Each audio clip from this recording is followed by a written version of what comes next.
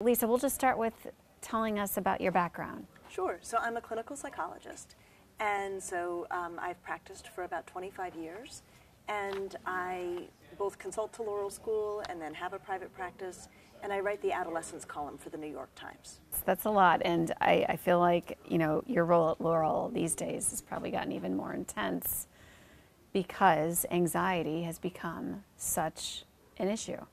So I've been at Laurel for 15 years, and I've gotten to watch trends as they've emerged. And there's no question that about 10 years ago, both at Laurel and in my practice and in the other consulting work I do, I started to hear girls and families, and also parents of sons as well, talk about anxiety in a way that I had not heard before.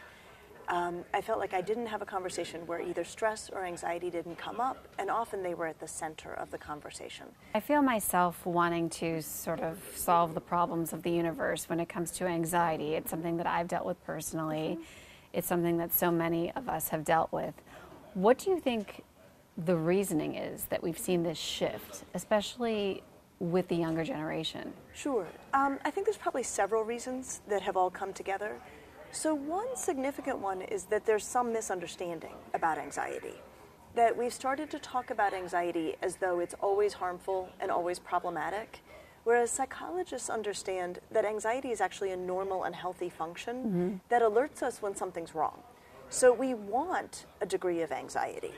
And so one thing I say all the time to teenagers is, if you show up at a party and you start to feel really anxious, pay attention to that feeling, right? You don't want to make that feeling like, yeah, exactly, like it's telling you something.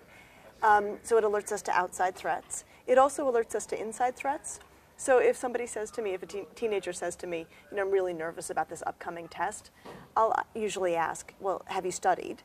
And if they say no, I'll say, well, then you're having the right reaction. Like, you should be nervous right now. Right. So part of what we can do is to help young people appreciate that there's healthy anxiety, which alerts us to things that are really happening, versus unhealthy anxiety, which is when we're anxious for no reason at all. You know, you wake up anxious or you feel nervous all the time and there's not really something happening. Okay. So that's one reason. I think then there are others. We are asking more of kids than we ever have before. In many ways, college has come to high school has come to middle school. And so the demands we are placing academically on students and their extracurriculars and the volunteer work and all that we ask of young people is different than in previous generations. And so they're not getting as much sleep. You know, that they are working really hard all day long and then they are up late at night.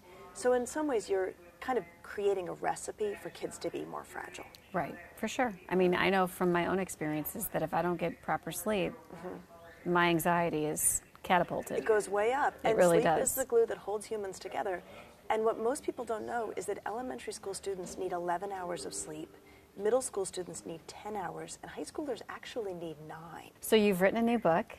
Would you like to talk about that? So the book that I had come out in mid-February is called Under Pressure, Confronting the Epidemic of Stress and Anxiety in Girls. And I did write it in response to what I was observing both in my practice and as I traveled around to speak.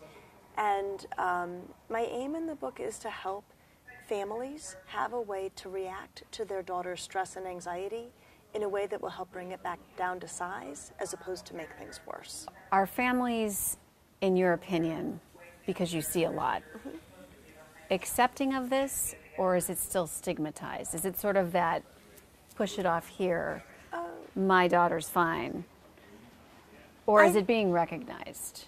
I think we're seeing both underreaction and overreaction, and what I want to go for is a thoughtful response. So I think there are families who minimize how much distress their child is in. Because it's real. It's real. Having lived through it, I can tell you. It is real, and they say, no, you're just being worried, don't worry about it, you know, and they can sort of slough off the girl's concerns, which makes her feel quite a bit worse, and only then amplifies her distress. So there are some families who do that. There are also families who are overreacting in a way that makes things worse. Right. And so the example I always think about for that is how good our intuition was as parents when our toddlers scraped their knee. You know how your toddler falls down and scrapes her knee? And even if it's a big mess, our intuition tells us to say, like, it's okay, you're going to be all right. Brush it off. Brush it off, don't worry. And that, for kids, is actually a very containing response. They sort of feel like, well, if you're okay, then I'm probably okay. Whereas if the parent sees a scraped knee and panics, right, and becomes really, really upset, the kid will invariably become really upset. Social media. All right. So, and depending on, I guess, the age, some kids are in it, some kids not, but at some point, I think they're all going to be with the way it's going. Yeah. Do you believe that that plays a role in anxiety? I think it does. We have some data that are very good showing that part of how it creates the problem is through sleep. So what happens, we have data showing that kids who have phones and in their bedrooms, starting by 8th grade, if that disrupts their sleep, we subsequently see kids having higher rates of anxiety and depression. So that's one key factor that is well established in the literature. Okay. The rest of the data remain correlational, like we're not really sure what's driving the train. Right. But here's what we can kind of be sure of at this point. It is very stressful to be looking at all the time these curated, crafted images of the people in your life. Because what I always say to teenagers is, look, you're comparing the lived-in home of your life to the furniture showroom of their lives that they're putting up, right? And no lived-in home is ever going to look nearly as good as a furniture showroom. Right. So it's life with a filter. Exactly. It's they took 100 pictures, they chose one, right? And we have to remind teenagers of this all the time. So one of the things I think we have to do these days is to treat this as the media around which they need media literacy. Like for years we've done media literacy where we show kids magazines and then we help them deconstruct the image. Okay, they're not looking at magazines anymore. No. They're looking at Instagram.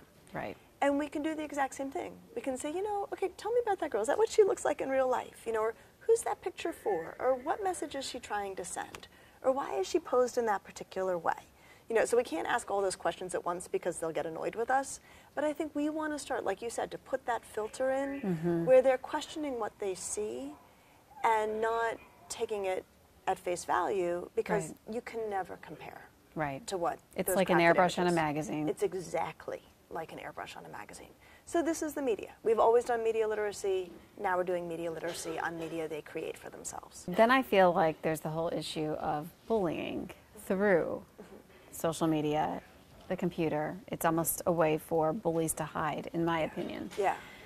And I guess protecting our children, what are your thoughts on that? So here's what we know about bullying and social media. We do know that what happens in kids' online lives reflects what's happening in their real life. So usually kids who are engaging in bullying, either as a bully or receiving bullying as a victim, they're having the same thing happen in their day-to-day.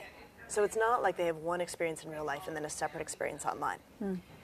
The problem is that online means it goes on all night, all weekend. Everybody sees it. It's wildly exposed. And so what the online environment does is it takes something that is already awful and then puts it on steroids. Yeah. And so that's the downside. The upside is it also creates a document of the bullying. That bullying used to be something that only happened in locker rooms and it was a hearsay situation. Now, when kids are bullying online, they've created a full document of what they've done. So our job as adults is to say to young people, if someone mistreats you online, do not react. Bring it to an adult. Because sometimes they'll get into it and they'll push back, and then by the time the adult sees it, it's very murky to know what really happened. So we can get out in front of it by letting kids know we're here to help, but you can't engage it. Yeah. When should parents be concerned? When should they intervene? Because as a mom, my fear would be that, my children were being bullied, were anxious, were, God forbid, depressed. You hear about suicides. I mean, let's just throw it out there. Sure. I mean, this is a real thing. At what point, do we intervene so that we can finally nip this in the bud? Sure. Just to start with bullying and then to move to the others. Because I feel like that kind of it sort of catapults tips into these others. Right. We really want to make a clear distinction between conflict and bullying. Conflict is kids not getting along. Right. Somebody giving it as good as they get it. Or somebody getting it but not minding it or able to withstand it. That comes with being in an environment where there's more than one person, right, which is school. Bullying is where a person is targeted, they are unable to defend themselves, and it is a one-way street. So that's a place where we can make sure we're not overreacting, because the overreaction can make it worse. And we can help kids manage conflict effectively, and that's an important job for parents to do. But then the question of, like, when to really worry. When to really worry. For sure. The definition I always go to is that we worry, I'm going to give a really technical definition and then I'm going to sort of spin it out. We worry when there's an interference with progressive development, which is when the child's not growing as they should. So young people should be growing on lots of different fronts. They should be growing intellectually, gaining strength at school, building friendships, so social growth. They should be growing emotionally, better and better able to manage their own feelings. They should be growing in their self-care, they can take better and better care of themselves over time. If they are so anxious that they are refusing to go to school, or so anxious that they are refusing to go out and engage with other kids, then you're seeing an interference with academic development or social development. If they are so depressed that they are not caring for themselves adequately, or they become overwhelmed by emotion and are unable to sort of pull themselves out of it, then you're seeing an interference with normal development. So the thing that's confusing is that normally developing kids are all over the map, right? A normally developing teenager is going to be in a great mood 1 minute, in a fetal position on your kitchen floor the next minute, Hormones. and then back to a good mood. And so our job as adults is to try to step back and look at a 3-day period, a week-long period, right? And to really ask the question, over the course of a longer span, not a 24-hour period, a longer span, is their development being held up by emotion? Okay. How do you feel about medication in our children? Okay. I mean, is this something that we're seeing more of? Should we be seeing more of it because there's more depression? We're seeing more distress. So I'm a fan of medication, but we have to be careful about how we use it. So the good news is we're really good at treating anxiety and we're really good at treating depression. And this is the other reason I wrote my book, is that I sort of feel like there's a general sense of helplessness around these things. Well, and I think that there's a stigma with that too, because I feel like it's almost, I'm embarrassed to say, if you're in that situation, that I'm taking this medication, and I feel like our kids need to know it's okay. It is okay to not be okay, just like you'd take medication for strep. Absolutely, absolutely. The way I like to think about medication is that it should be part of a treatment plan. That when we look at the data on how to do effective treatment, what we always see is that medication and psychotherapy together are the most effective. So I'm not a huge fan of medication being given in the absence of also doing psychotherapy. Right. I often like to see people try psychotherapy first to see if that works, because it can be really, really effective and helpful, and then medication can come in if needed. The other thing that I think about a lot with kids and medication, which is different than adults and medication, is that one of the things I learned in my training is that all teenagers secretly worry that they're crazy. And when I first heard that, I thought, oh, that can't be true. But I've come to think it is true. The teenagers know that there's a lot going on inside. And so we have to be careful with teenagers about how we present the idea of medication. Because when clinicians are glib about it, and they're like, well, let me try you on an antidepressant or something. Sure. It's really well-meaning, and it may be the exact right thing. A teenager can easily hear confirmation that they're broken. And that's not actually going to help them feel better. So the way I tend to present this idea to teenagers is I say, look, there's a lot we can do with psychotherapy, and if that's not adequate, there's more support we can bring your way. And you're really feeling terrible, and when people feel terrible, they deserve as much support as we can possibly offer them. So we can look at medication as an option, see if that helps you feel better. You get to decide if this is what really is working well for you, but we're going to work together to make sure that you feel as good as you can possibly feel. But I'm very cautious about how I present it, and I really work to present it as an additional form of support, not as sort of a tossed off idea, because teenagers can take that in a way that lands quite painfully for them. Okay.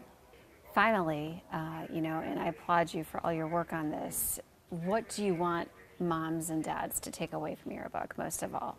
So from Under Pressure, what I want moms and dads to know is that anxiety and stress come with the territory of being a person in this culture, and certainly being a young woman in this culture.